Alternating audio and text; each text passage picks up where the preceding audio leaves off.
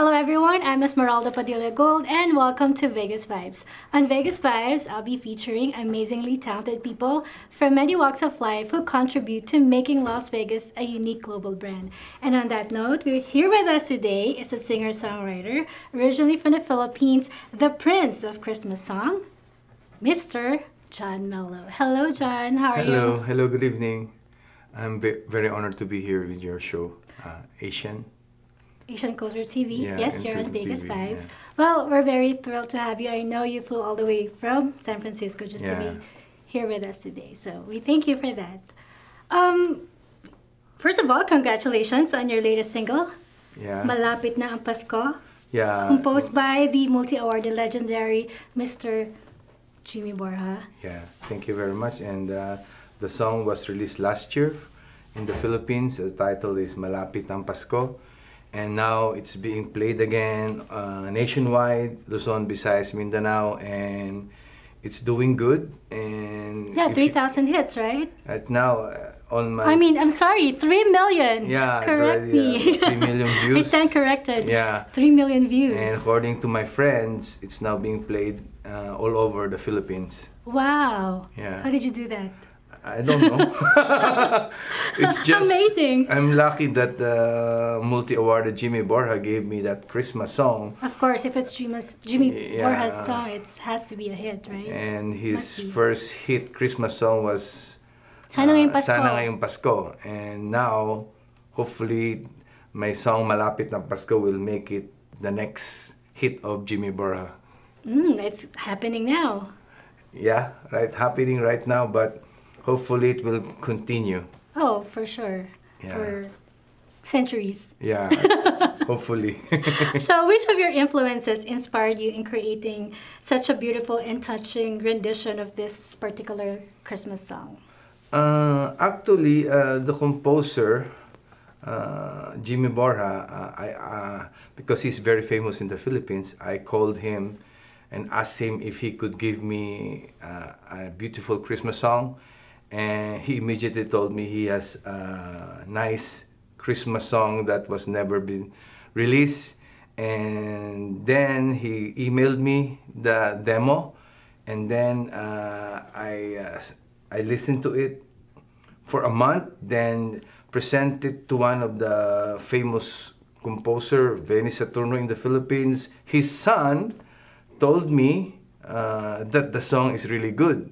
And imagine the son of the very famous composer, songwriter, Benny Saturno, Cleng Saturno, told me this is a good song, this could be a hit song. Then after that,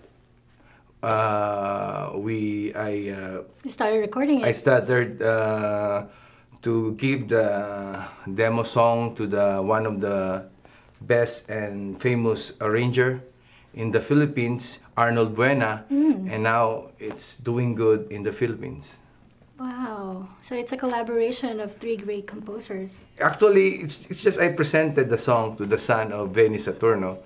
I told him, "Is this a good song?" Oh, just for them to listen to it. yeah, because just to they get their make, opinion. They make songs almost every month, and they made hits in the Philippines. And for him telling me that it could be a good song, then I did not think twice or thrice. I just do the song, and I have faith with Jimmy Borja because he's very good and very talented.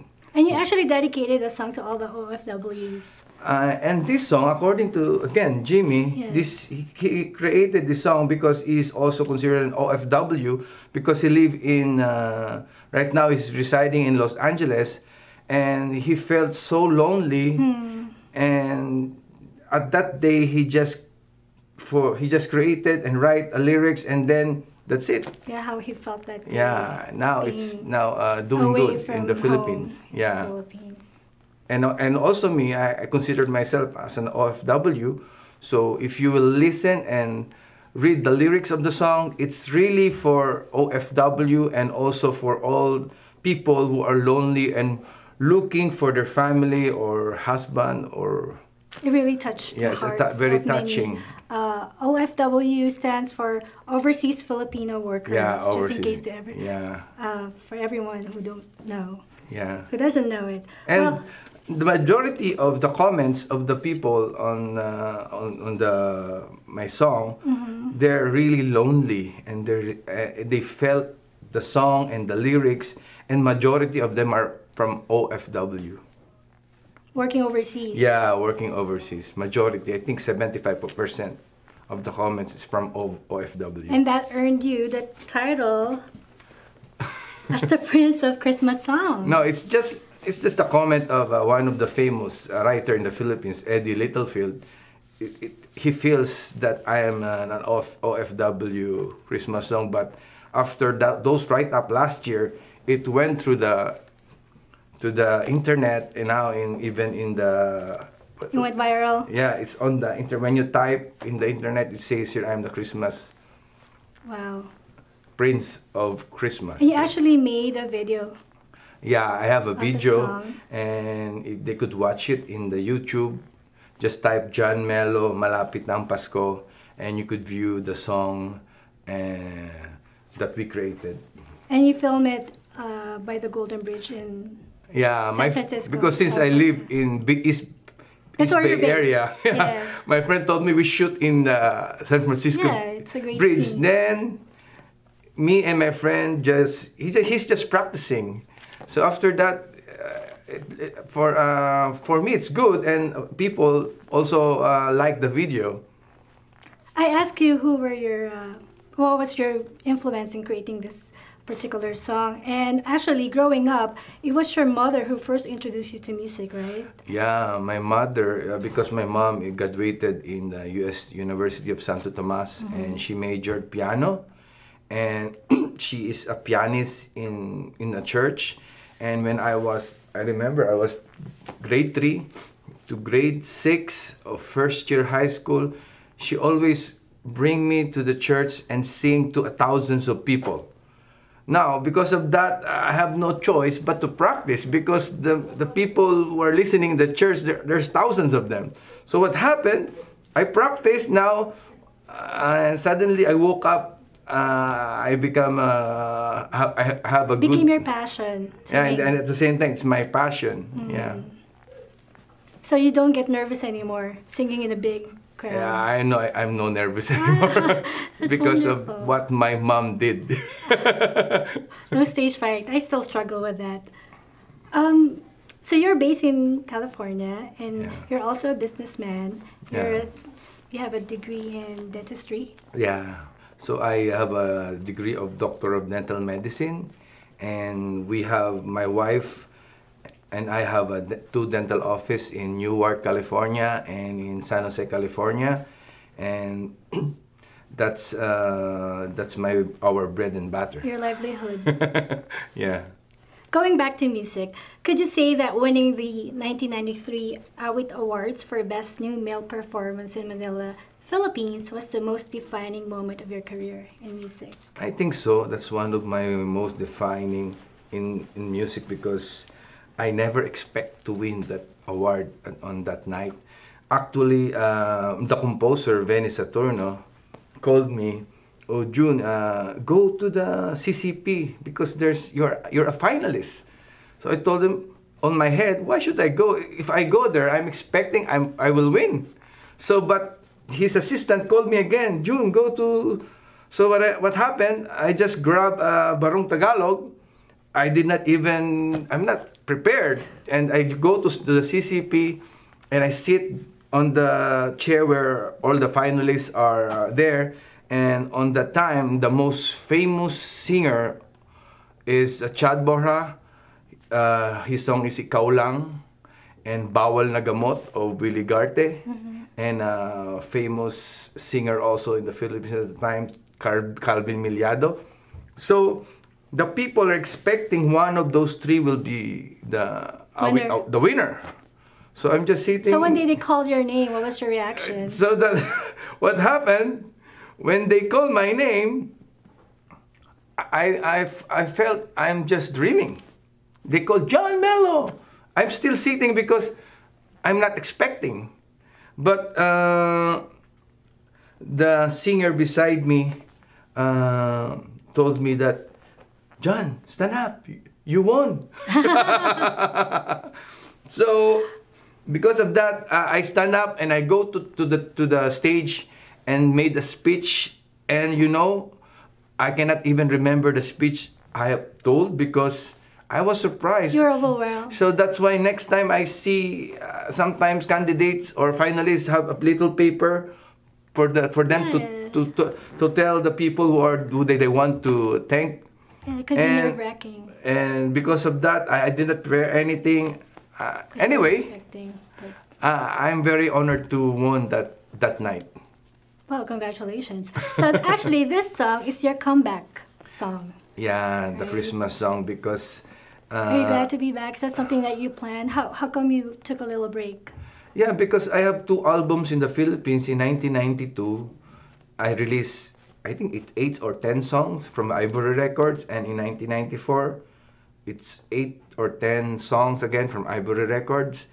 And after that, after 25 years of absence, last year is my 25th year anniversary, I just thought of just releasing one single. It's a Christmas song because Christmas song, once the people love it, every year they will play it. Unlike my old love song, it was a hit before, they play it only every Saturday, Sunday. Sometimes they don't play it. But on Christmas, they play it every 3 months in a year. Yeah. Yes, that's wonderful. So after all of the accomplishments that you have achieved, do you still have something in mind that you would love to pursue that's in your bucket list? Maybe on my singing career, I want to make a hit Christmas song that is really a hit that will be remembered by the Filipinos for the rest of their life. That's my dream on my singing, about my career. Even though I'm already not young, I'm still Looking aiming. young. Yeah, I'm still aiming, goaling to be a dentist in Canada, licensed dentist. So that's why for the whole this coming past 2 years, I will be studying. Oh my goodness. Yeah. Well, that's my goal. So what pieces of advice would you give to aspiring recording artists of this generation? My piece of advice, if you want to become a recording artist, is be patient because you don't know when you will have a hit song, or you don't know what will happen to your career or singing career. And maybe the best thing is to have a top manager for your career, and there should be a career plan, and just be patient. You need only one song, one hit song To be known. To be known, and that's it. One song will make you happy. You will be fulfilled with one hit song. I agree. You should surround yourself with the right people for you to achieve all your dreams in life. Yeah. Kindly invite all your fans. Where could they find you? Yeah, my fans, I have a Facebook. It's named John Melo. And at the same time, a page, John Melo Entertainment. And on my YouTube, just type John Melo Entertainment. You could watch all my songs there, my first, second album, and my Christmas song, Malapit Na Ang Pasko. And hope you support or click the page to like it, and at the same time subscribe on YouTube. Well, 3 million views on that hit song, Malapit Na Ang Pasko. Well, congratulations again, Thank Sir you. John Melo. Thank I you. wish you continued success. Thank you. Malapit na ang Pasko, saan ka man, ikaw ang kailangan ko. Malapit na ang, malapit na ang, malapit na ang Pasko.